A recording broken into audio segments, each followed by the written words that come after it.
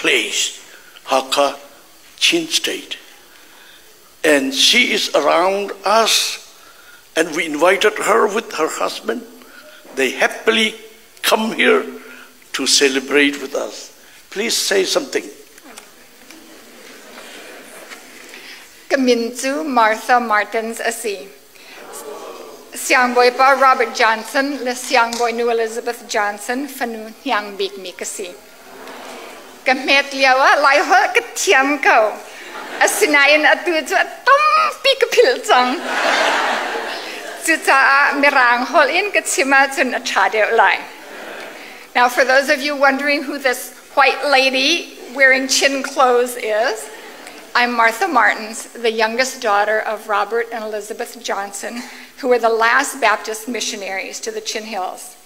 So when I was young, I spoke Chin very well, but I left Burma when I was 12 years old, so I have forgotten a lot of my Chin. So I will speak in English because I had the vocabulary of a child, and sadly, I have forgotten a lot of that. It's an honor to represent my family at this joyous occasion of the Silver Jubilee of Chin Baptist Church, and also as you celebrate the birthday of Reverend Sum Oi and his many years of service as a minister of the gospel.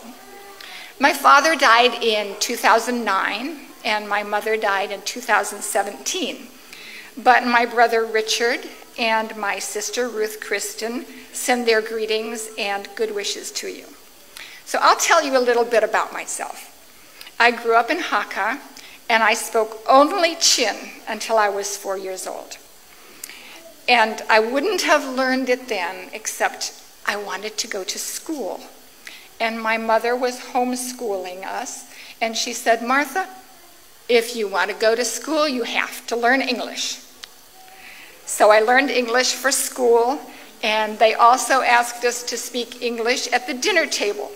But the rest of the time, the whole family spoke only Chin. Now, when I was about 3, I was very small, and I couldn't see myself in the mirror. And one time, when I finally saw myself in the mirror, I was astonished to discover that I had blonde hair and white skin. I had always thought I was Chin, and I was not at all happy to find out that I was white. We all loved living in Hakka. We had good friends there, and there was always something fun to do. I remember that Christmas was such a special time. After the church service, there was always a big feast out in the yard in front of the old church, and in the afternoon, there were lots of games for the children to play. I remember one particularly where the boys would sit on a pole, sort of, and hit each other with pillows to knock each other off. The old church, I don't know how many of you are from Hakka, but the old church was 2 stories, and the sanctuary was in the 2nd story, with Sunday school on the 1st story. And on Christmas Eve, there was always a candlelight service. And at the end of the service, everybody came out of the church carrying their candles, and they would come down this big, wide staircase. And if you were away and you looked back, it was just like a stream of light coming out of the church, just like Jesus is the light of the world. When I was 12, my parents sent me to boarding school in India, the same school that my brother and sister had attended. When I had been there for 1 year, I was going home for Christmas, expecting to go home to Hakka. But the Burmese government refused my visa, even though I was only 12 years old. My mother had been quite sick, so the doctor said she needed to go to the States for medical treatment. So instead of going home, as we all expected, my mother and I just had to go to America. And shortly after that, the Burmese government expelled all the missionaries. And my father also had to leave Burma, and we were never able to go back to live. It was really hard for me to leave Burma so unexpectedly. Being a young teenager is hard anyway. And when you have to go to a new country and a new school when you don't want to, it's really hard.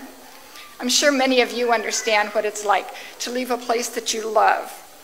and go to a place where the people and the culture are so very different. But in time, I adjusted. I went to high school and college, and I met Michael Martins. We got married and became Bible translators in Indonesia.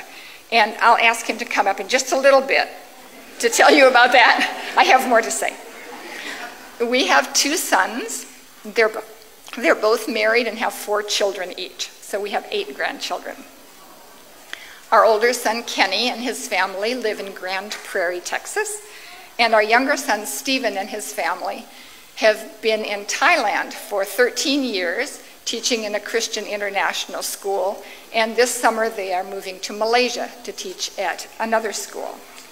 We're thankful that our sons are committed Christians and are teaching their children to love the Lord. My brother Richard, who was known in Hakka as Deki, is retired from the U.S. Army. He and his wife live in Maryland. They have 3 children and 4 grandchildren. And my sister Ruth Kristen, who was called Ruti, was a neonatal nurse in California. And she and her husband moved to Georgia after they retired. They had 2 children, but no grandchildren yet. Now I'll let Michael say a few words, and after that I have just a little concluding statement.